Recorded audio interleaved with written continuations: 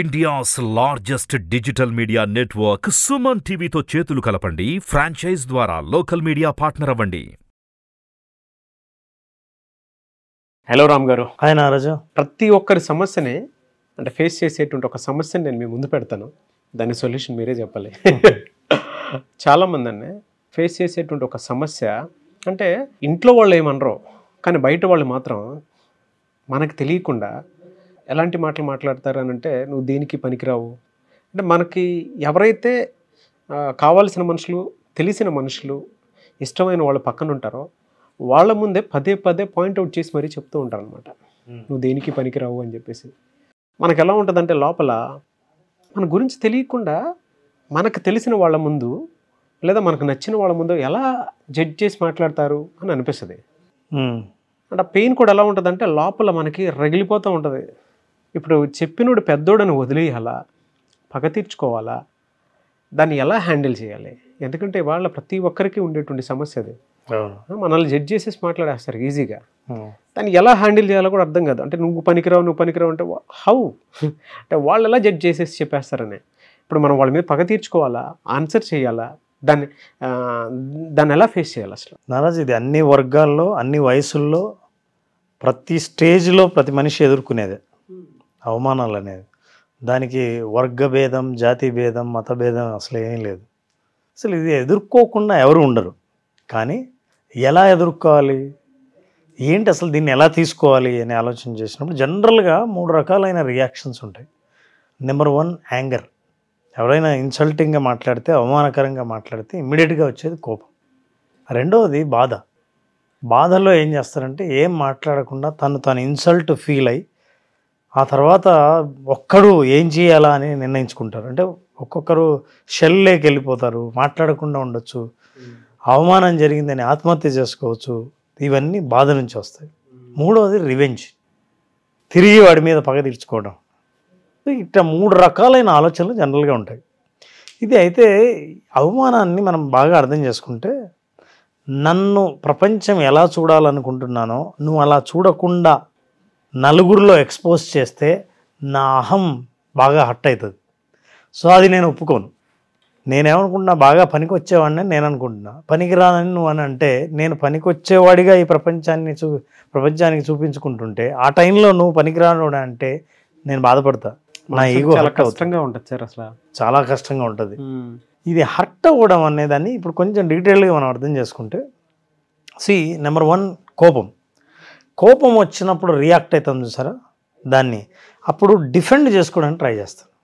అంటే నేను అలా కాదే, అవునే, నన్ను ఎందుకు అలా అంటావు, నువ్వు ఎట్లా అనగలుగుతావు, నీకేం తెలుసు అని మనం ఎంత డిఫెండ్ చేసుకోవడానికి కోపం ప్రదర్శిస్తే, ఎక్కడ అవమానాలు జరిగినా సరే నువ్వు ఇంకా ఎక్కువ అవమానాలు ఎదుర్కొనే అవకాశం ఉంది. కోపం ఉపయోగపడదు. రియాక్షన్ అంటే ఇమ్మీడియట్గా రియాక్ట్ అవ్వడం ఉండేది, అది ఏమాత్రం ప్రయోజనం లేదు. మరి ఎలా? రెండోది, మనం విత్డ్రా అయినాం అనుకోండి, అంటే బాధపడి విత్డ్రా అయిపోతే, వీళ్ళతో మాట్లాడకుండా అవమానం ఫీల్ అయ్యి ఒంటరిగా సైలెంట్గా వెళ్ళిపోయి, అసలు ఎందుకు అలా మాట్లాడలేకపోయామని తర్వాత మీరు చాలా కుళ్ళుకొని బాధపడతారు చాలామంది. నేను ఇలా అనలేకపోయాను, ఎదురు చెప్పలేకపోయాను అని. మరి చెప్పాలి, ఎలా చెప్పాలి? మూడవది రివెంజ్ తీసుకోవడం ప్రమాదకరం. అది ఏ రకమైన రివెంజ్ అయినా తీసుకోవాలని అనిపించవచ్చు మీకు, ఫిజికల్గా కానీ ఎలాగైనా సరే. ఈ రివెంజ్ అన్నది నెగిటివ్ ఎమోషన్. ఇప్పుడు మనం జాగ్రత్తగా ఆలోచన చేస్తే, నేనైతే రెస్పాండ్ అవ్వాలి, రియాక్ట్ అవ్వకూడదు. రెస్పాండ్లో మన humorous way we will select. Okay, దీంట్లో హ్యూమర్ని ప్రవేశపెడితే మనం హర్ట్ అవ్వం. హర్ట్ చేసిన వాడు వెనక్కి తీసుకోవాల్సి వస్తుంది. ఎలాగో చూద్దాం. యాక్చువల్గా అయితే ఎవరైనా సరే ఇన్సల్ట్ చేసేది ఎందుకంటే అందులోనే హర్ట్ చేయడానికి. మనం హర్ట్ అయితే వాళ్ళు గెలిచినట్టు, వాళ్ళు అనుకున్న గోల్ రీచ్ అయినట్టే. చాలాసార్లు లైఫ్లో కూడా ఇన్సిడెంట్స్ ఎట్లా జరుగుతుంటాయంటే, అవమానించిన అవతల వాళ్ళు నన్ను అవమానించినట్టు తెలిసిన ఒక్క క్షణం ఆలోచించి దాన్ని ఎలా రెస్పాండ్ అవుతానంటే, నేను అవమానంగా తీసుకోలేదు ఇది అని రెస్పాండ్ అవ్వడంలో ఉన్న ఆ టైం సెన్స్ ఆఫ్ హ్యూమర్ ఉంది, దాన్ని ఉపయోగించినప్పుడు మిమ్మల్ని మీరు ఎంత గొప్ప వాళ్ళో మీకు అర్థమవుతుంది. దులుపుకొని వెళ్ళిపోవటం ఒకటి, ఊరికే మనం దులుపుకొని వెళ్ళిపోవట్లే, అవతల వాళ్ళని దులిపేయడం కూడా ఇంపార్టెంట్. ఎలా దులపాలి అంటే, ఒకటి వాస్తవాల్ని మనం మూసేసి కాదు, అవతల వాళ్ళ అవమానంలో ఏమైనా వాస్తవాలు ఉంటే వాటిని మళ్ళీ మనం ఒక్కసారి అర్థం చేసుకొని మనం ఏమైనా ఇంప్రూవ్ చేయాల్సి ఉందా అన్న విషయాల్ని మనం పరిగణ తీసుకోవాల్సి ఉంటుంది. ఇది పరిగణలోకి తీసుకుంటేనే మనం డెవలప్ అవుతాం. కానీ అప్పటికప్పుడు మనం అవమానంగా ఫీల్ అవ్వకూడదంటే హర్ట్ అయినప్పుడు ఎలా రెస్పాండ్ అవ్వచ్చు. ఒక్కొక్కసారి చాలామంది పెద్దవాళ్ళ జీవితాలు చూస్తే చాలా సరదాగా ఉంటాయి. వాళ్ళు ఎలా రెస్పాండ్ అయ్యారని. ఒక నిర్మాత రచయిత ఆత్రేయ ఉన్నాడు. ఈయన ఎన్నిసార్లు పాట రాయమని ఎంత వెంటబడినా సరే అసలు ఆయన ఇచ్చేవాడు కాదు. ఆలస్యం చేసేవాడు, పోస్ట్పోన్ చేసేవాడు, మూడు రాలేదని అనేవాడు. అంటే మీ నిర్మాతలు ఏముంది, పాట తీసుకొని వెళ్ళిపోతారు, నిర్మాతలకు డబ్బే కావాలి, మా ఫీలింగ్స్ ఏం అక్కర్లేదు అని అన్నాడు. ఆ నిర్మాత కొంత హర్ట్ అయినట్టు చూపించలేదు. ఈ లోపల ఎవరో వస్తే పరిచయం చేస్తూ ఆత్రేయ గారని పాట రాసి జనాల్ని పాట రాయకుండా మమ్మల్ని ఏడిపిస్తుంటారు అన్నాడు. చాలా సున్నితంగా ఆయన సమాధానం చెప్పాడు. అంటే మనం ఎలా రెస్పాండ్ అవ్వాలి అనేది, అంటే హ్యూమర్ అనేది చాలా ఇంపార్టెంట్. ఈ హ్యూమర్లో అవతల వాళ్ళు అరే నేను తప్పు చేశానన్న ఫీలింగ్ వాళ్ళకి తెలియాలి.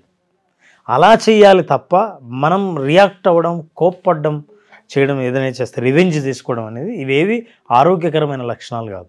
సైలెంట్ అయిపోవడం కూడా ఆరోగ్యకరమైన లక్షణం కాదు. సైలెంట్ అయిపోవడం అంటే మీరు అంగీకరించినట్టేగా. ప్రపంచవ్యాప్తంగా చాలా స్టడీస్ ఏం చేయాలంటే ఇన్సల్ట్ అవతల వాళ్ళని మీరు ఆపలేరు. ఫర్ ఎగ్జాంపుల్ కొన్ని సెంటెన్సెస్ ఉన్నాయి, కొన్ని పవర్ఫుల్ ఉండొచ్చు, చాలా కొన్ని సరదాగా ఉండొచ్చు, కొన్ని డైరెక్ట్గా ఆన్సర్ ఇచ్చేవి ఉండొచ్చు. ఈ లాంగ్వేజ్ మనం నేర్చుకోగలిగితే ఎక్కువ అవమానానికి ఎక్కడ గురి అయినా సరే మనం అలా రెస్పాండ్ అవ్వచ్చు. ఫర్ ఎగ్జాంపుల్ ఎవరైనా మిమ్మల్ని అవమానానికి గురి చేశారు నలుగురిలో, ఒక్క క్షణం ఆగండి. ఇప్పుడు నేను ఎదిరిస్తే డిఫెండ్ అయ్యానంటే అవతల వాళ్ళు చేసిన ఆరోపణ నిజమే అని అనిపిస్తుంది. కాబట్టి నేనేం చేయాలంటే సైలెంట్గా, అవును మీ పేరేం పేరు అన్నాను అనుకోండి, షాక్ అవుతాడు. ఇప్పుడు పేరుతో ఏం పని, ఏం లేదు కనుక్కుందామని. మీరేం చేశారంటే అవమానించడానికి ఇచ్చిన స్టేట్మెంట్ ఇచ్చినప్పుడు వెంటనే దానికి రెస్పాండ్ అవ్వకుండా you last what is your name అని. అవతల వాళ్ళు చూడండి ఇమ్మీడియట్గా దాన్ని విత్డ్రా చేసుకుంటారు, ఎందుకు పేరు అడిగాడు అని. ఇన్సెక్యూర్ వరల్డ్లో పడిపోతారు సార్, వెంటనే ఇన్సెక్యూర్. ఇట్లాంటి కొన్ని సెంటెన్సెస్ మనం సెలెక్ట్ చేసుకోవాలి ఎప్పుడైనా సరే. అవమానానికి గురైనప్పుడు రియాక్ట్ అయితే మీలో ఏదో తప్పు ఉందన్న విషయం 10 మందికి తెలుస్తుంది. అవమానం అయినప్పుడు దీన్ని హ్యూమరస్ వేలో రెస్పాండ్ అయితే శుతిమెత్తగా అవతల వాళ్ళకి ఎలా దెబ్బ వేయాలో తెలుస్తుంది. సో ఒక కస్టమర్ వచ్చాడంట షాప్కి, కిల్లీ షాప్కి. నువ్వేంట కిల్లీ ఎప్పుడు కట్టినా బాగా ఛార్జ్ చేస్తావు కానీ ముఖం మొత్తం మండిపోతూ ఉంటుంది అని 4 కస్టమర్లు ఉండగా అన్నాడు. అంటే అతను నేను ఇప్పుడు కస్టమర్లుగా అతను కిల్లీ కడుతున్నాడు, ఇంత మాట అన్నాడు, అవమానం చేసినాడు. కానీ ఇతను రియాక్ట్ అవ్వాలంటే అతను కస్టమరే, ఇది మళ్ళీ వెళ్ళిపోతే అని పక్కనే కిల్లీ షాప్లో అరటిపళ్ళు కట్టుంటారు, దాన్ని తీస్తుంటే చెయ్యిది పళ్ళు రాలుతాయి అన్నాడంట. అంటే ఆ అరటిపళ్ళ మీద చెయ్యి వేస్తే ఆ పళ్ళు రాలుతాయి అని. బాబోయ్ అని ఏం లేదు, వైరల్ జోక్ సార్ ఇది. ఇప్పుడే అతన్ని విమర్శించాడు. ఇప్పుడు ఈ మాట అంటే అందులో హ్యూమర్ ఉంది, వాస్తవం ఉంది. చేది పళ్ళు రాలుతాయి. ఇట్లాంటి హ్యూమర్ని మనం, అంటే ఇది రావాలంటే సెల్ఫ్ కాన్ఫిడెన్స్ ఉండాలి. మీరు ఆలోచన చేయగలగాలి, దేన్నైనా రియాక్ట్ కాకుండా రెస్పాండ్ అవ్వడం నేర్చుకోవాలి. ఈ స్కిల్స్ అన్ని ఎమోషనల్ ఇంటెలిజెన్స్ ఉండాలి. ప్రతిదానికి రివెంజ్తోనే సమాధానం చెప్పాలన్న మన ఆలోచన వదిలేయాలి. అసలు ఏదైనా ఒక అవమానానికి సమాధానం చెప్తే అది విన్నింగ్ ఆన్సర్ అయి ఉండాలి, స్మైలింగ్ ఆన్సర్ అయి ఉండాలి, ఒక సెల్ఫ్ కాన్ఫిడెన్స్తో మనల్ని మనం గౌరవించుకునే సమాధానం అయి ఉండాలి. అనవసరంగా ఇతనన్నా నేను అనుకున్నంత తెలివి తక్కువ కూడా ఉన్నట్లు లేడే అని అనిపించాలి. నలుగురిలో అవమానించాడంట. ఒకతను అన్నాడంట, మీ గోల్ నన్ను హర్ట్ చేయడం అయితే ఈరోజు మీ గోల్ రీచ్ అయిపోయారు, మీరు ఇంటికి వెళ్ళిపోవచ్చు అన్నాడు. నన్ను హర్ట్ చేయడమే ఈరోజు మీ ఉద్దేశం అయితే ఈరోజు మీ గోల్ రీచ్ అయిపోయారు, ఇంక ఈరోజు ఇంటికి వెళ్ళిపోవచ్చు అన్నాడు. నీకు ఏమనాలో తెలియట్లేదు. ఇంకా ఇప్పుడు అతను డిఫెండెన్స్లో పడతాడు, అంటే తనని ఎలా సమర్థించుకోవాలో మొదలు పెడతాడు. అందుకే ఎక్కడైనా అవమానాలకు గురైతే, ఫర్ ఎగ్జాంపుల్ వర్క్ ప్లేస్లో అనుకోండి, ఎవరైనా అవమానిస్తే మీ వర్క్ గురించి, అంటే డిస్క్రిమినేషన్ కానీ, మిమ్మల్ని డిస్క్రిమినేట్ చేయడం వర్క్ ప్లేస్లో, సెక్షువల్ హరాస్మెంట్ కానీ, మీ పని గురించి కానీ ఎవరైనా అవమానం చేస్తే simple walk away, report to higher authorities. అది తప్ప మీరు ఏం చేయకూడదు. ఎప్పుడైతే అది చేస్తారో ఇక మీ పని కాదు, అది మీ బరువు తీసుకోవద్దు, మీరు ఎలా సమాధానం చెప్పాలని. యాక్షన్ వాళ్ళు తీసుకున్నప్పుడు వీళ్ళు ఎలా మాట్లాడాలో ఎలా మాట్లాడకూడదో నేర్చుకుంటారు. ఎప్పుడే కానీ వర్క్ ప్లేస్లో రియాక్ట్ అవ్వకండి. మామూలుగా అడుగుతున్నాను సార్, అంటే ఇలా చెప్పారు కాబట్టి కొంతమంది భార్య ముందు పట్టుకొని భర్తనే అవమానించి మాట్లాడేస్తారు. వీడు ఇలాంటోడు, వీడు మారడు, అదేదని. భార్యకి కొన్నిసార్లు తెలుసు, అంటే ఎలాంటి వాళ్ళు అనే దాని మీద అవగాహన ఉంది, ఎందుకంటే భార్యాభర్తలు సార్ వాళ్ళకి మాత్రం క్లారిటీ ఉండదా. భర్తకి తెలియనటువంటి ఒక ఇన్సెక్యూరిటీలోకి పడిపోయి ఉంటారు. అరే ఇలానే సరే అని ఆత్మహత్య దాకా వెళ్ళినటువంటి చాలామంది ఉన్నారు. అంటే మాటకంత పవర్ ఉంటుందనేది, దాన్ని ఎలా సార్ డీల్ చేయాలి అసలు? నువ్వు మాటకంత పవర్ ఉందన్నావు కదా, వర్డ్స్ అనేదాన్ని ఒక 4 సార్లు చెప్పు నారాజు. వర్డ్స్ అని ఓట్స్ 4 సార్లు. ఓట్స్ ఓట్స్ వర్డ్స్ 4 సార్లు రాస్తే వర్డ్స్ తర్వాత అది స్వర్డ్ అవుతుంది, ఖడ్గం అవుతుంది. కంటిన్యూటీ మాటలు కంటిన్యూటీలో వర్డ్స్ వర్డ్స్ వర్డ్స్లో ఒక రెండవ పదం నుంచి స్వార్డ్స్ స్వార్డ్స్ స్వార్డ్స్ అవుతుంది. పదాలు కత్తులుగా మారిపోతాయి, ఖడ్గాలుగా మారిపోతాయి. సో ఈ మాటలు ఎవరైనా అంటున్నప్పుడు మనం అవమానం ఫీల్ అవుతున్నాం అంటే అర్థం ఏంటంటే, నెంబర్ 1, అవతల వ్యక్తికి మీ గురించి తెలియడం కంటే ఎదుటి వాళ్ళు అవమానించిన తర్వాత వాళ్ళ అభిప్రాయం మార్చుకునేంత బలహీనతగా మీ రిలేషన్షిప్ ఉందని అర్థం. ఇప్పుడు ఒక హస్బెండ్ వైఫ్ ఉంటే హస్బెండ్కి ఇంకొకరి కంటే వైఫ్కి బాగా తెలుసు హస్బెండ్ గురించి. ఎవరైనా అవమానకరమైన మాటలు మాట్లాడితే you need not react to that, ఎందుకంటే your wife knows better than him. పక్కవాడి కంటే మీ వైఫ్కే బాగా తెలుసు. సో అలాంటప్పుడు ఏంటంటే హ్యూమరస్ వే తప్ప మీరు కోపంగా రియాక్ట్ అయితే అందులో నిజముందేమో అనే అనుమానం వచ్చే అవకాశం ఉంది. లేదా మీరు పగ తీర్చుకోవాలని అనుకుంటే మీ రిలేషన్షిప్ దెబ్బతినే ప్రమాదం ఉంది. కాబట్టి దానికి కామెడీయే. ఎవరో ఇట్లే హస్బెండ్తో అన్నాడంట, మీ ఆయన తెలుసా, మీ ఆయనకి ఏమీ రాదు, స్నేహితులతో సరిగ్గా ఉండడు, మీ ఆయనకి అన్ని అలవాట్లు ఉన్నాయి అని అంటే ఆయన అన్నాడంట, ఇప్పుడు నిన్నెవరు పరిచయం చేసుకోమన్నారా, నా గురించి చెప్పాలి కదా. అయిపోయింది, చెప్పిందంతా స్మాష్, ఇంక బయటకు వెళ్దామా అని బయటకు వెళ్ళి స్నేహితుడు అతని స్నేహితుని గురించే భార్య ముందు మాట్లాడుతుంటే అన్నాడు, నిన్ను పరిచయం చేసుకోమని చెప్పలేదు నేను అన్నా. బాగుంది ఈ మాట బాగుంది అది. సో ఆ కౌంటర్ ఇవ్వడం అనేది అది ఎలా అంటే చాలా సటిల్గా ఉంటుంది, సున్నితంగా ఉంటుంది. అది మీ మీద మీకున్న ఆత్మవిశ్వాసం చెబుతుంది, అసలు వాస్తవాలు మీ గురించి ఎన్ని తెలుసో చెబుతుంది, మిమ్మల్ని ఏం డౌట్లో పడనివ్వదు. నేనేంటో నాకు తెలుసు, నువ్వు ఎంత అన్నా నాకు తెలుసు అని. సో అలా మనం ఇది నేర్చుకోగలిగితే ఏమవుతుందంటే స్మైల్ చెరిగిపోదు. దీన్ని యాక్చువల్గా విన్నింగ్ ఆన్సర్ అంటారు. బాస్ అవమానిస్తే ఎట్లా సార్ దాన్ని? బాస్ అవమానించినప్పుడు బాస్ ఎప్పుడు ఒక పనిని రాబట్టుకోవడం కోసం పని చేస్తుంటారు. ఆ పనిని రాబట్టుకోలేనప్పుడు ఇలా మాట్లాడవచ్చు. మాట్లాడినప్పుడు you have to SIT and talk. మీరు ఈ మాట అన్నారు కాబట్టి I just wanted to understand నాలో ఏ లోపం ఉందో, ఏం డెవలప్ చేసుకోవాలని. ఎందుకంటే అవమానించిన వాడికే డెవలప్ చేయాల్సిన బాధ్యత కూడా వర్క్ ప్లేస్లో ఉంది, బయట వాడికి లేదు, వర్క్ ప్లేస్లో ఉంది. సో బాసే అన్నాడు కాబట్టి గుడ్, నా లోపం ఏంటో నాకు తెలియలేదు, థ్యాంక్ యూ వెరీ మచ్, మీరు ఈరోజు హైలైట్ చేయకపోతే నాకు తెలిసేది కాదు. ఎట్లాగో మీరు నా బాస్ కాబట్టి మీరే నా ప్లేస్లో ఉంటే ఎట్లా డెవలప్ అవుతారో చెప్పండి. మీరు నా ప్లేస్లో ఉంటే ఏం చేస్తారు, మీ ప్లేస్లో ఉంటే ఏం చేస్తాను, ఇవి నేర్చుకుంటాను. థ్యాంక్ యూ వెరీ మచ్, అది నేర్చుకోవాలి కదా, థ్యాంక్స్ సార్, మీరు ఈరోజు చాలా హెల్ప్ చేశారు. మీరు నేను అనుకున్నది ఒకటి, వీడు అయింది ఒకటి ఏంటి అని. సో నేర్చుకున్నట్లుంటుంది, మీ రిలేషన్షిప్ చెడిపోదు, అడిగి తెలుసుకున్నారు. సో వర్క్ ప్లేస్లో you can manage that. So ఫైనల్గా ఒక వర్డ్ మనం అర్థం చేసుకోవాల్సింది ఏంటంటే, nobody can insult you without your permission. ఈ ప్రపంచంలో ఎవ్వరూ మీ అనుమతి లేకుండా మిమ్మల్ని అవమానించలేరు. అంటే ఏంటి, అవతల వాళ్ళని అనుమానించే అనుమతిని ఇవ్వడమే కాకుండా ఫీల్ అయ్యే అనుమతిని కూడా మీరు తీసుకున్నారు. సో నా పర్మిషన్ లేకుండా నువ్వు అవమానించలేవని అంటే మీరు అంత చనువుని ఇచ్చారు, మీరు వాళ్ళ అవతల వాళ్ళని అనడానికి. ఇచ్చిన తర్వాత ఆ అవమానాన్ని ఎలా హ్యాండిల్ చేయాలో నేర్చుకుంటే మనం చెప్పిన కొన్ని పద్ధతులు చాలా ఉంటాయి. ఫర్ ఎగ్జాంపుల్ అంటే భాషలో కొన్ని పదాలు వాడచ్చు. నేను I will just tell you some sentences. ఇవి ఎవరైనా అవమానించారనుకోండి, మీకు వెంటనే ఏం రియాక్ట్ అవ్వాలో, ఎలా రెస్పాండ్ అవ్వాలో తెలియదు. కానీ రియాక్ట్ అవ్వకూడదు, కోపం చూపించకూడదు, మనం బాధపడినట్టు బయటకు చెప్పకూడదు. ఇలాంటప్పుడు ఆర్ యూ ఓకే కదా, బాగానే ఉన్నావు కదా అన్నా. నేను బాగాలేకపోవడం ఏంటి అంటే, నువ్వేదో బాగాలేనట్టున్నావు అందుకే అన్నావు అన్నట్టు ఆర్ యూ ఓకే అనండి చాలు. వెంటనే సీన్ మారిపోతుంది. స్లిప్పర్ షాటే. అది మనల్ని అవమానించ జనరల్గా ఫోకస్ ఏముంటుందంటే మన మీద ఉంటుంది, మన మీద కాకుండా అవతల వాళ్ళ మీద మీరు షిఫ్ట్ చేయాలి. సో ఎవరైనా అవమానించినప్పుడు వాళ్ళు ఏం మాటలు అన్నారో ఆ మాటల మీద ఫోకస్ని షిఫ్ట్ చేయడమే ప్రధాన ఉద్దేశం. ఆ షిఫ్ట్ చేసినప్పుడు ఏమవుతుందంటే వాళ్ళల్లో ఉన్న స్ట్రెంగ్త్ మనం వీకెన్ చేయొచ్చు.